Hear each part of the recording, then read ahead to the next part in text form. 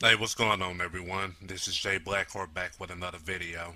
In today's video, I'm going to show you how to upgrade your Xbox dashboard to Xbox Media Center. If you have no idea what XBMC is, then in short, it's a cross-platform media player and home entertainment software system, which is also a popular alternative to Microsoft Windows Media Center and Apple's Front Row. Now, the first thing that you would need very importantly is a modern Xbox. It can be soft-modded or hard-chipped, whichever is your preference, but the system will have to be modded in order for this to work. The second thing you would need is a disk called Auto Installer Deluxe, which you can find just about anywhere on Google or torrent sites. Now, the reason why I really like this tool is mostly for it being highly simple in what it offers as far as customizing your Xbox. Normally, you would need to patch specific files and FTP them over to your Xbox, which can be a bit complicated and render your Xbox useless if you're not careful. But with the auto installer, that changes all of that and makes it easy for you. So let's get started. If you haven't already, burn the Auto Installer Deluxe image onto a DVD with a program like Image Burn. Also make sure that you burn the image as low as your DVD burner offers, like 8 times at the max.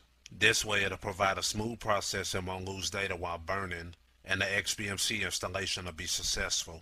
When finished with burning the DVD, put it in your Xbox DVD drive and let the disc load up. It might take a moment or two depending on the model and DVD drive.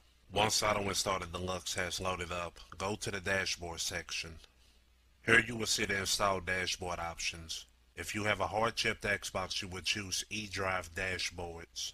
And if you have a soft-modded Xbox, you would choose eDrive Dashboards labeled Soft Mod.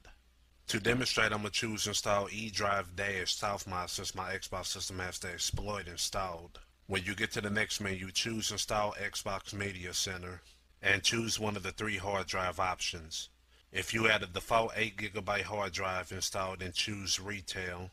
If you have an 80 to 160GB hard drive installed in your Xbox, then choose Large Hard Drive. And if you have a 160GB to 500GB hard drive, then choose the larger hard drive option.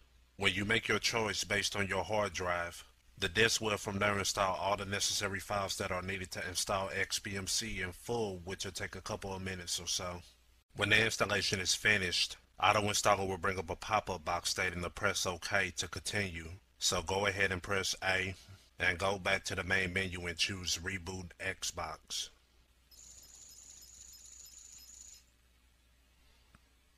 Your Xbox will reset itself and instead it booted into your original modded dashboard.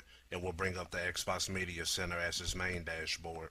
And there you have it, a fully functional XBMC as the system's main dashboard, with no patching involved nor FTPing into the Xbox. This concludes today's tutorial. If you have any questions or need any help, then please leave them in the comment section below. Till the next video, peace out and good luck.